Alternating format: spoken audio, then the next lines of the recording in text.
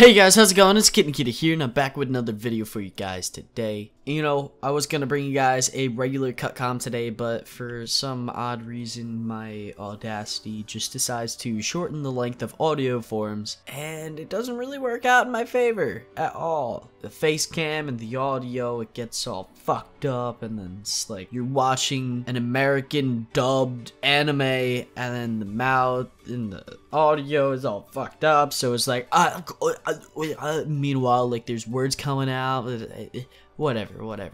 Today's video is not going to be about that, but today's video is going to be about me being a complete and utter nerd. Yes, me, a nerd. I know, you guys be like, whoa, you, the manliest, sexiest man I ever know, is a nerd? What? I now find nerds fucking attractive because of you. Yes, I know all that stuff, but just hold off that urge. Let me get through this video for you guys so you can continue on with what you're thinking. But yes, I am a nerd, and in fact, I'm not just one of those nerds that watches the movies only. No, I'm one of those nerds that actually reads the comic books too. I'm talking about like Flash comic books, Aquaman comic books, and hold on, can I just clear something up about Aquaman real quick? It genuinely pisses me the fuck off when somebody says that Aquaman is a piece of shit superhero. And they say, oh, what is he, king of the sea? All he can do is control fish. No. He is not just the king of the sea. He can not only control the fish, but he has super fucking strength. His muscles are so goddamn dense from being underwater all the time. Think about that. If you ever go down as deep as Aquaman does, you would literally be dead because of the water pressure. So his skin and his muscles are so dense because of that water pressure that he's fucking strong as fuck. He's one of the few superheroes that can actually land a good punch on Superman. And you guys know Superman. He is the most overpowered superhero there is, other than Flash, because the Flash can just run back in time and, you know, run into the Speed Force and hide and shit. But anyway, enough of that little tangent. I read just about all the comic books. Some of the comic books I read specifically because I want to watch the movie and I can't wait for the movie to come out because, you know, I'm really excited.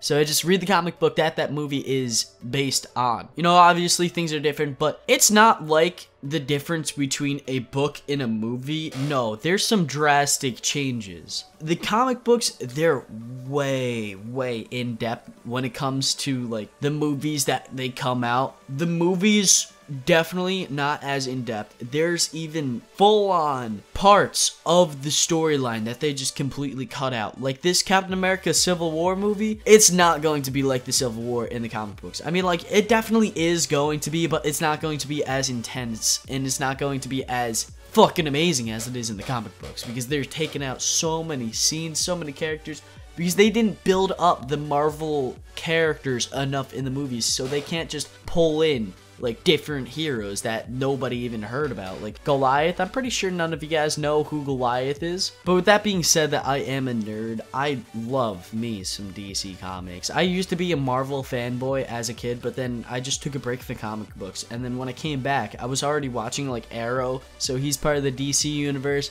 and then Flash starts coming out and he's part of the DC universe, and I just fell in love with Flash. Flash is just about one of my favorite superheroes. I have to say, it's either Flash or Aquaman. They're both really fucking cool superheroes. They both have great storylines in the comics, great storylines in the movies as well. So I'm definitely a DC Universe fanboy. You know what? Let me know what you guys are in the comment section down below. Let me know if you guys are Marvel fanboys or DC fanboys. That's even if you guys read comic books or watch the movies. But I think I'm gonna end off the video over here. So thank you guys so much for watching. Leave a comment down below, like I said before, letting me know if you guys are DC or Marvel fans. And of course, if you guys like the video, leave a like as well, and I'll see you in the next one. Goodbye.